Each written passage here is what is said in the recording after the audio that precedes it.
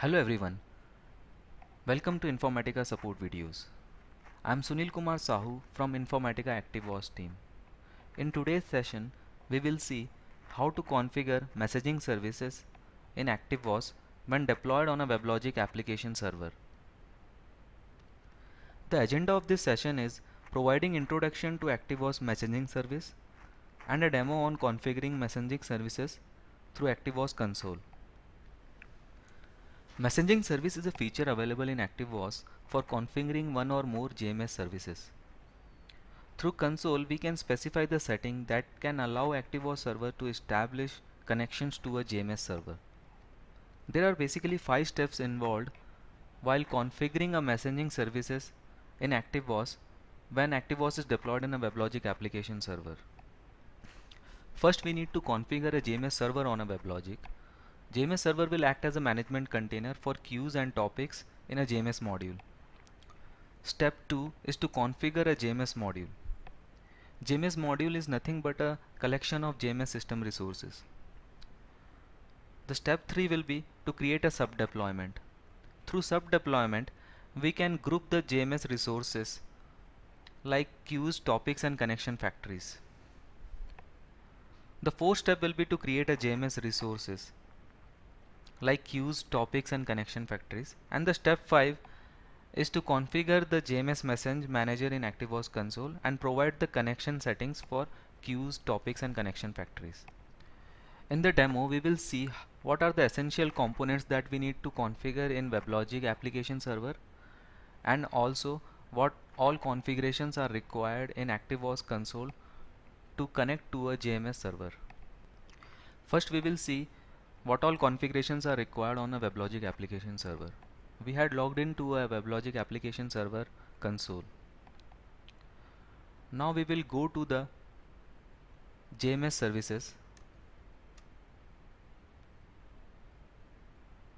The first step, as I told in the presentation, the first step is to create a JMS server. In this presentation, I had used the default JMS servers provided by WebLogic server that is targeted to a managed server. You can create a new JMS message server through this new button and target it to a managed server. The second step is to create a JMS module. Here I had already created an ActiveVOS JMS module which is targeted to a particular managed server. You can create a new JMS module through this new button. While creating the JMS module, you have to configure sub-deployments as I mentioned in the presentation. This is the step 3 we need to do. You can group all the queues, connection factories and listeners to a particular sub-deployment. After configuring the JMS module, we need to configure the JMS resources like queues, connection factories, etc. Here I had already configured a queue, ActiveVOS queue. You can configure a JMS resource through this new button. You can select the particular JMS resource type and create it. As we had already done it,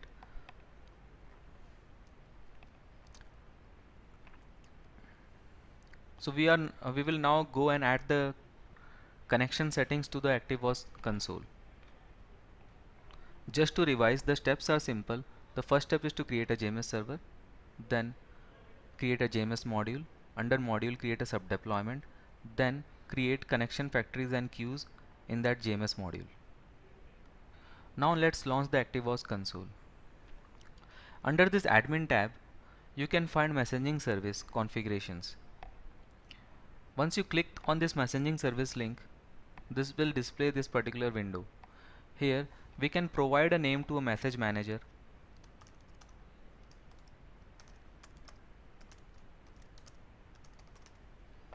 And add that message manager. Once the message manager is added and you saw this JMS configuration updated successfully, you can go into this JMS message manager and provide the connection settings that will help ActiveVOS server to connect to a JMS server. Here, as the application server type is Oracle WebLogic, I will select this. It will by default populate the connection factory name. If you have set up security on connection factory, then you need to pass the security credentials here. As I haven't done it, I will send the empty credentials. These are certain properties that you can configure based on your requirement. The maximum total connection is at a point of time how many JMS connections will be present in the pool.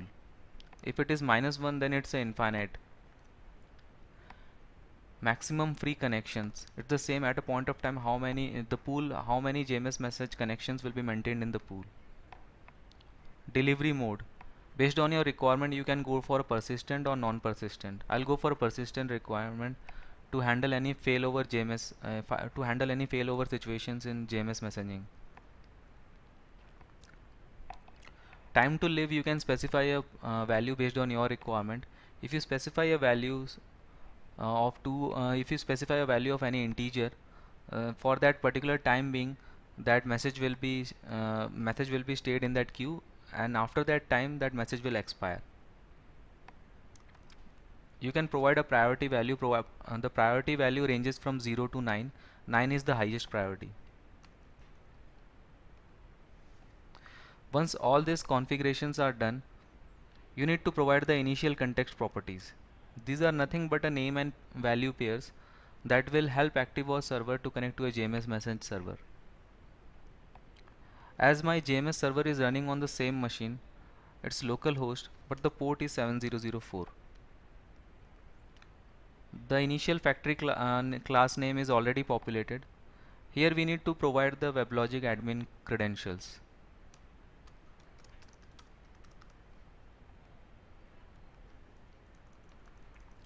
Once you have provided all the details in initial context properties, just go and add the JMS resources into this message manager. I will add a queue to this message manager. You can provide any logical name to this. However, the GNDI location must match with the GNDI name of queue in the application server. Just go to this queue. This is the GNDI name. Copy this GNDI name over here. Let this listener class be default.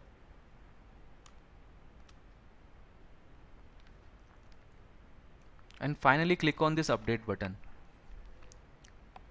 So your JMS configuration has been successfully created, but now we need to validate if the connection is successful or not. So click on this validate button. Here you can see the JMS configuration to this manager is validated successfully. So you have configured a messaging services in ActiveVOS server, which is deployed in a WebLogic application server. Later you can configure this message server in processes for communication of messages over JMS transport. For exploring more in JMS messaging services in ActiveVOS, please refer messaging services under Info Center. The Info Center URL is displayed on the screen. We would love to hear from you. You can send your feedbacks to supportvideos@informatica.com, or you can reach us at Twitter also on InfaSupport. Thanks for watching Informatica support videos.